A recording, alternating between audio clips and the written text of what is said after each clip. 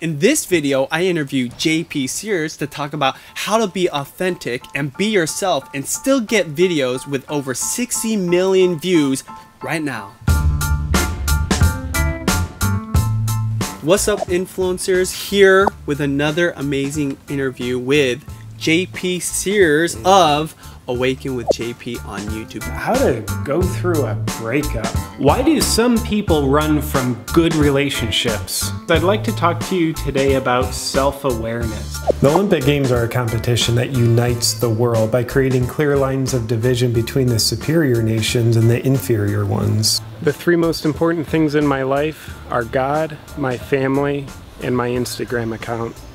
And not necessarily in that order. Thank you so much for letting me interview you. You're welcome, brother. I'm happy to be here, and I'm glad that you're weird enough to want to interview me. I'm totally weird. Anyways, so the reason I want to interview JP, other than the fact that he's a longtime friend of mine, a fellow YouTuber, is he's got an amazing channel. JP, can you share with us a little bit about your channel and what you do on it? Yeah, so it's a gentle hybrid of two things: comedy videos with a deeper message and sincere, heartfelt videos. Yeah. Where I'm just giving life advice, sharing my perspectives in a direct, sincere way. So those are two parts that make up the whole of my channel. Totally. And one of the things I love about JP's channel, especially when I first met you, you were putting out content that typically most people wouldn't think of putting out on a YouTube channel. Yeah. And now you've grown to be very, very popular, not just with that type of content, but also your comedy. Can you share with the audience your journey from starting at 0 subscribers to over 300,000 subscribers on YouTube? Yeah, well, first part of my journey was meeting this man. So Benji, when I met you, Benji, we were in Kauai, actually, all lovely places. I had 800 subscribers then. 800? Yeah, so that was in my first year. I'm like, yeah, that's good growth, and I'm still so proud of that. And that was at the time before you had video influencers, so I was very fortunate to begin soaking in your video influencer vibes. Thank you. You know, at that time. So the other parts of my journey were basically being true to my heart, what my heart wants to voice through the canvas of video. So that to me has been most important. And I started off the first year and a half of my channel only doing the serious life advice stuff. I mean, in a lighthearted way, but heavy topics like how to get over depression, how to heal from a breakup, you know, anxiety topics, things like that. Then about a year and a half into doing those sorts of videos, I started to give myself more permission to let, I would say in a way, the real me, but I would more accurately say let another part of me come out on camera, which is the comedy part. Yeah. And I had told myself a story that it would be bad for business if I let my sense of humor come out on camera. You know, bad for, you know, the business of, at the time I was just working with clients doing emotional healing work. Like, oh, an emotional healer, you've got to be serious. You have to say important things, but you got to be boring. That's what I told myself. So yeah, the journey, once I did the first comedy video, most importantly, aside from it starting to really reach a wider audience, most importantly is it felt so satiating inside of me to have this creative expression of, I think, insight spoken through the language of comedy, satirical comedy. So, you know, I'm selfish. The reason why I keep doing comedy videos is they're very, very intrinsically satisfying to me. So thank you so much for sharing your story. I love that you brought up that when we met years ago, you were at 800 subscribers. I know there's viewers here that want to create YouTube channels, that have YouTube channels, maybe that have less than 1,000 subscribers. Why I think that's so fitting for this interview to talk about is, even though you had 800 subscribers, how many views were you getting at the time? Oh, at the time, you know, if I put out a video, it would be in the hundreds of views. You know, at the time, I probably had a couple videos that had topped into 4 figures, you know, 1,000 views, and that was great for me at the time, for sure. And the reason I love that story is because I know that even with your low amount of subscribers, that you actually had opportunities behind the scenes, a business model beyond the videos that help create a lifestyle for you, or I would say like a business for you. Can you talk a little bit about that? And if you're open, share with us, you know, what that experience was like and what you do. Yeah, so my business agenda a few years ago when I started my YouTube channel is I'm thinking, okay, I do emotional healing work with clients. I work with people all over the world via Skype. So video would be a great way to get more people to be aware of me. So I started my YouTube channel, and it was probably about 6 months, maybe 9 months before I got any business from YouTube. You know, people seeing me on YouTube, get into my website, see, okay, you do, you know, emotional healing work with clients. So that was the first way that I really made money from YouTube, and it was, you know, it took consistent effort for that 6 to 9 month period of, you know, not seeing any return on investment, which I was totally okay with. It's so satisfying to do video. But yeah, and now I have, you know, I'm very blessed to say that I have way more business demand, especially in the one-on-one client business, from YouTube than I can possibly handle, which is probably a good first world problem to have. Absolutely, especially on YouTube. And you know, the reason I appreciate you sharing that story is because I like to, you know, let people know that there's so much opportunity that can be created with a YouTube channel, right? With a business that lives outside of your YouTube. A lot of people rely on the AdWords income, or getting sponsored, or that's what they feel like that's the way you make it, or that's the way you can create a business. But this is a great example, JP's story, of things that you can create, opportunities for yourself, because of the views you get, even at less than 1,000 views. Yeah, absolutely. Yeah, I mean, in video influencers, I mean, you guys are the wizards here, so I'm well, thank you. Preaching to the choir who sings better than me.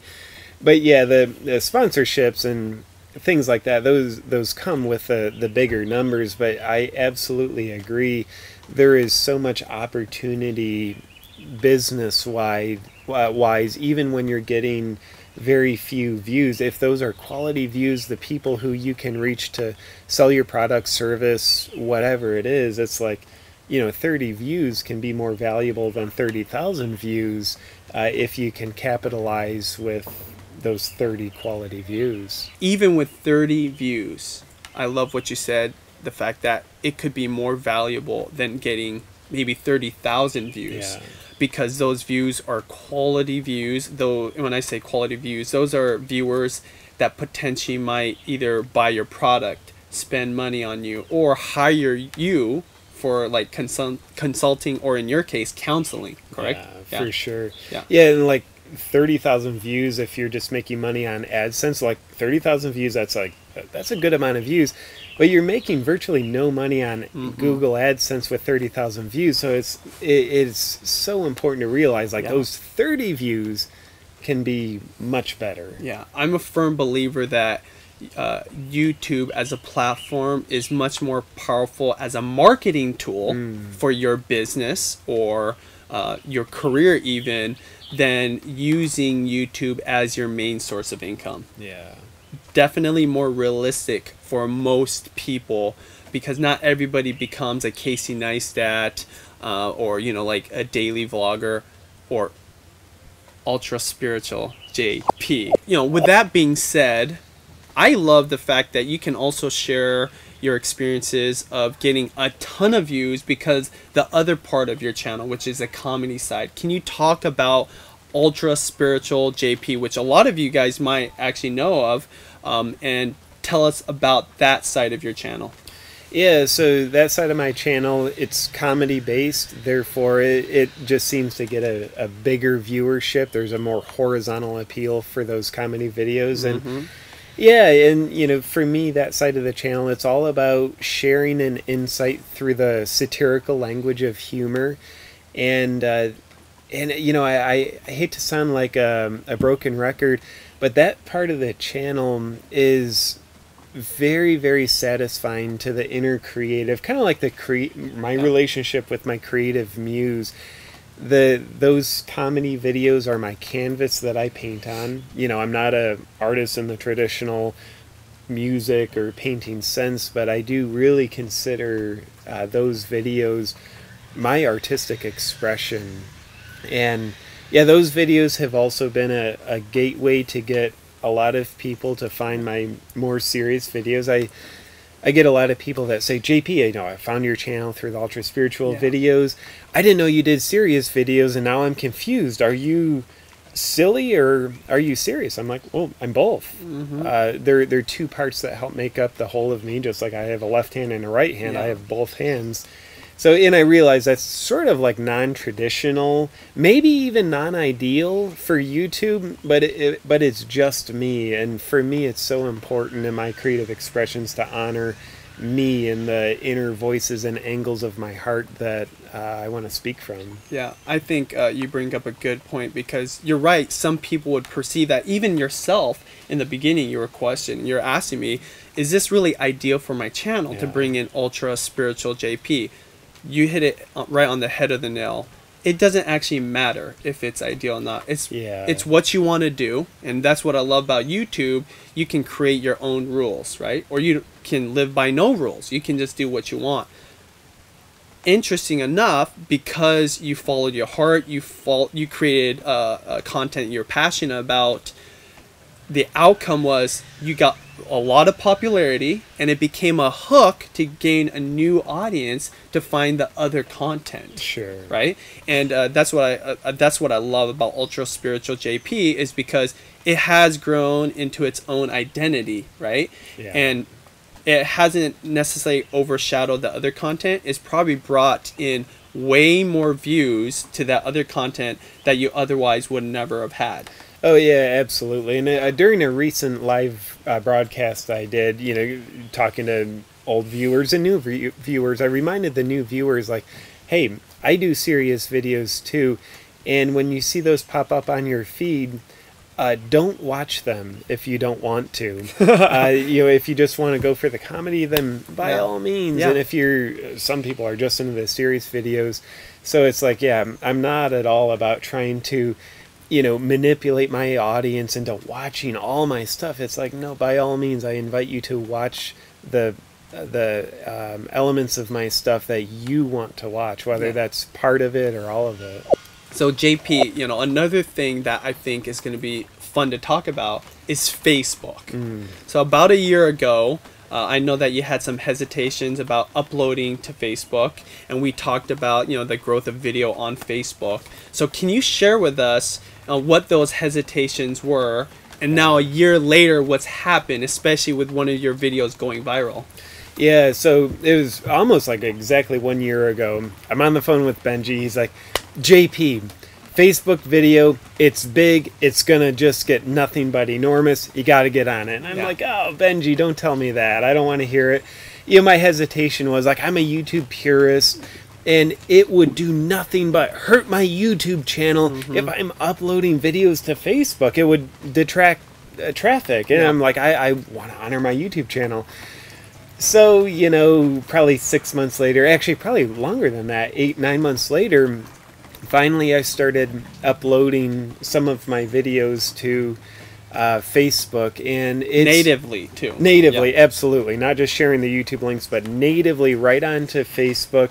And that has done nothing but absolute genius magic for not only my Facebook page, but also my YouTube channel. Like I was completely wrong a year ago when I was trying to resist what you were saying. It has been a massive growth catalyst for driving more traffic to my YouTube channel. Just it's very surprising. Yeah, and just to you know, add to that, you have over 300,000 subscribers on YouTube. However, that video plus a lot of the other uploads to to Facebook has grown your Facebook audience to over 800,000. Yeah. Right? One thing I'm a huge believer, and this is one reason why we didn't call this YouTube influencers. We called it video influencers. A lot of the platforms, if not all of them, are really integrating video into the user experience.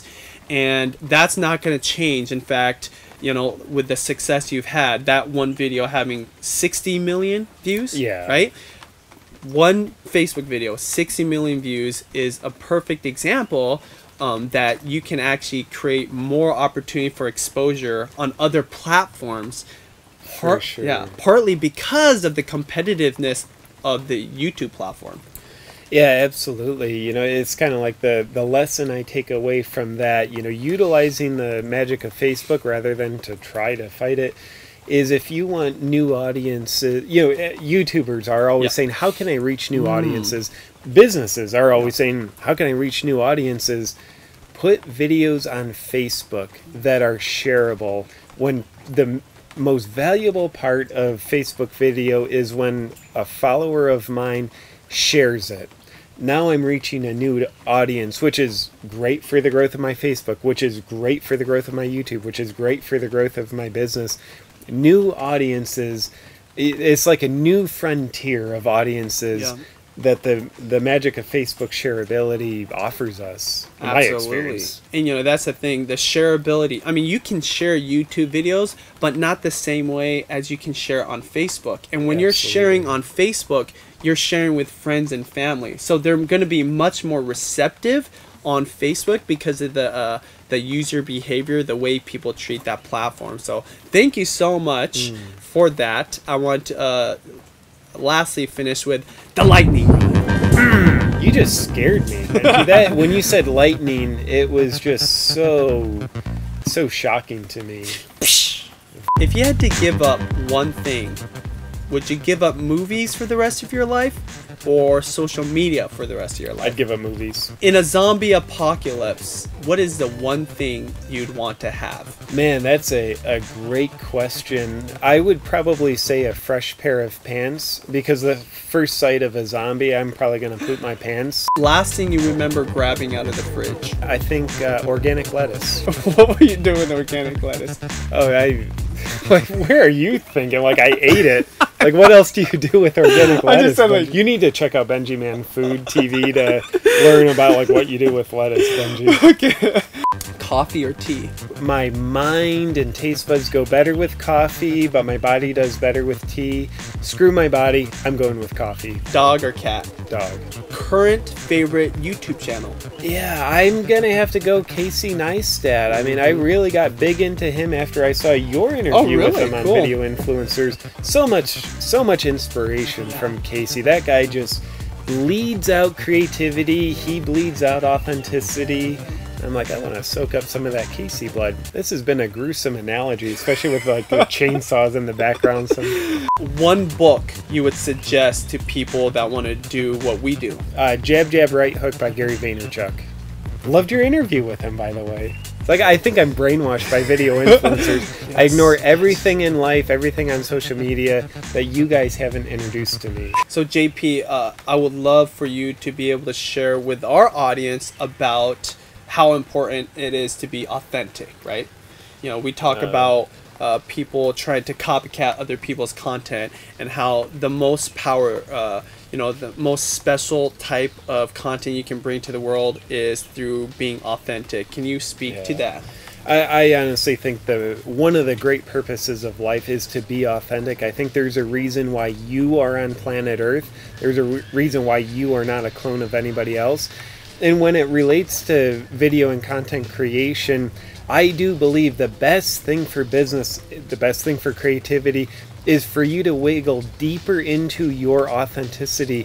Find inspiration from other people, yet don't duplicate them. I think the more we try to act like other people, like, well, let me do things Casey Neistat's way or Benji's way, the more we hide our true self from the world. And the more we hide our true self from the world, our authenticity, the less the outer world, the potential audience, has to connect with, because we're just expressing a facade. And I don't think that's sustainable. So I do think, you know, the best service we can give to ourselves is to let ourselves be our weird, authentic self. Boom. Thank you so much, JP. Appreciate it. Awaken with JP is the way people can find you on social, correct? Yeah, all my social media is Awaken with JP. So you can either find me there, or if you find me incredibly offensive, then be sure to ignore everything Awaken with JP on social media. And we'll put all the links down below. And remember, we love the questions that you guys have for us. So put down below what are the questions you have either for JP or myself. And thank you so much for watching. Remember, here on Video Influencers, helping you build your influence, income, and impact with online videos. I have a bird that's like having a heart attack in my backyard. Like the bird's like this. I insist that there's more background noises. We only have a chainsaw, some other thing. I think it's like a guy killing his wife, then a Jeep driving, an occasional seaplane. Creators are hesitant to upload video. A lot of viewers. That might be an elephant dying.